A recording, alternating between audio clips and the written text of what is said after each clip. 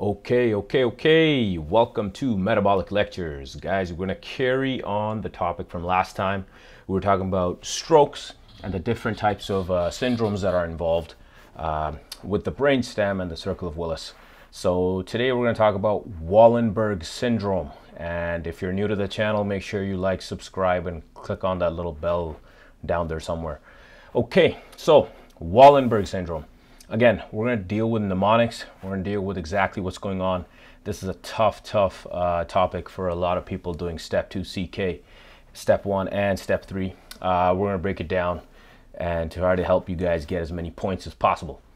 Okay, so first things first, if you haven't seen the previous lecture, make sure you check it out. It's called Circle of Willis, Introduction to Strokes, Part 1 or something like that.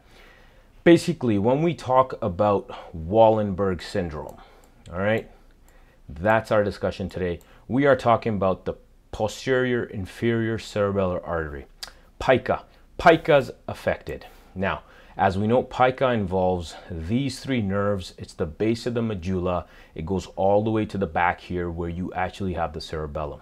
Now, when we look at this brain stem structure and we turn it to the side, this is what it actually looks like, and right behind it is the cerebellum. So if we were to superimpose and draw the cerebellum here, I'm just going to go and do this. It'll look something like that. And there we go.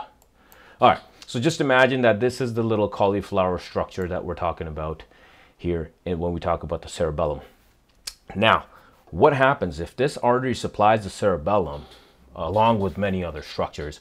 You're going to get symptoms that you would get if you had infarction of the cerebellum. That's why you have ataxia. That's why you have vertigo.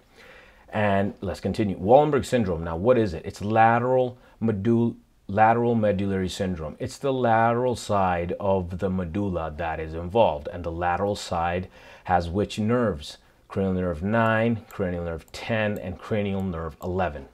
Don't forget that. That's going to help you guys get the symptoms correct in this case, right?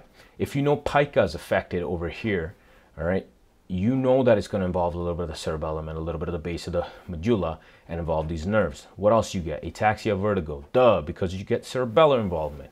What else? Nystagmus, ipsilateral facial, and contralateral trunk loss of the pain and temperature. Why do you get pain and temperature loss?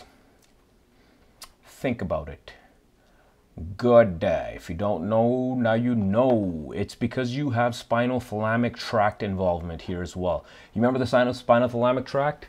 Remember that little tract in the spinal cord that goes from the spine into the thalamus?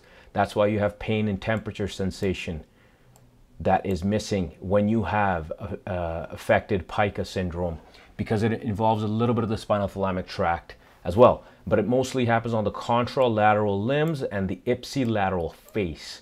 That's where you're going to get these symptoms. All right, cranial nerve 11 is involved, so accessory nerve is involved. Cranial nerve 10, that's the vagus nerve. All right, let's talk about this one a little bit. The vagus nerve, when we look at the tongue, here's the tongue, guys. I drew it out here for you so you guys could actually understand what's happening.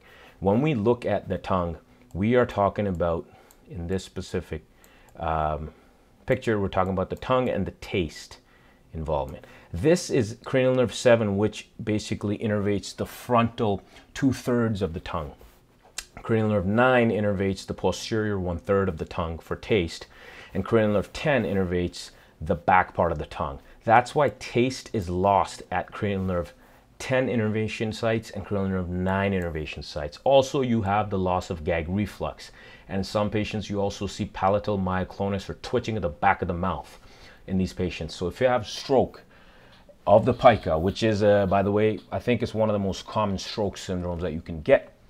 It's called Wallenberg syndrome. You basically get, remember the mnemonic, don't pike a horse that can't eat and is walking into walls in Vegas. All right, if that mnemonic can help you, great. It helped me. Now we move on to cranial nerve 9. Cranial nerve 9 is right here. It involves the taste portion of the posterior 1/3 of the tongue. So if you have infarction of cranial nerve 9, you're going to lose the taste back here too. It's the glossopharyngeal nerve, so you get a little bit of the gag reflex is deficient too. You get symptoms of dysphagia. That's usually due to ipsilateral bulbar symptoms. All right. Also, you get something called Horner syndrome. You guys remember that? Ptosis, meiosis, and hydrosis. Ptosis, meiosis, and hydrosis. That's Horner syndrome, and that's usually ipsilateral in its origin.